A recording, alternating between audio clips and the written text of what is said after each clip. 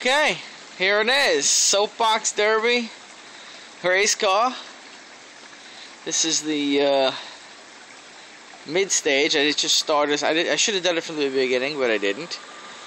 But you know, this is how she works. This is what she looks like so far. I did the steering today. Steering works.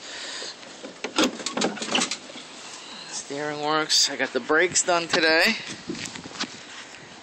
Brakes. Got a pedal here.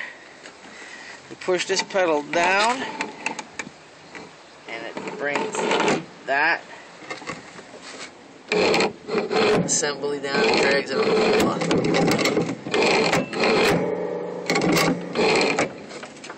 That's the brake.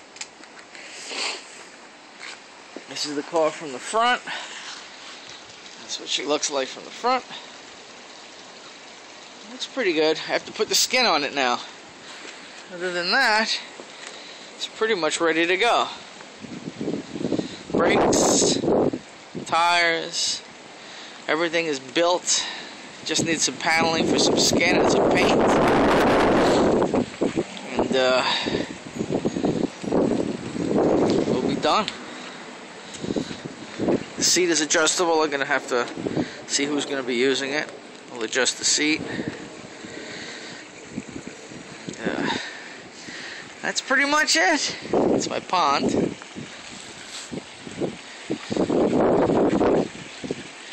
In the winter, we fish. It all seems to be really cold down there. But, oh, this is my work area. This is where I was working in my driveway. My tools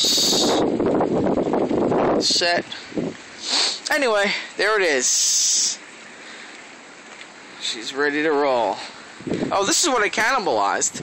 I used the chassis from this Jeep. And I used the wheels, the chassis, and the steering assembly from that Jeep. Seems to work fine. So, I extended the chassis. I made it 3 feet longer. And built the frame around it. There it is. Soapbox Derby, Cub Scouts. Hopefully they'll be able to use it. And we'll see how it goes. Bye.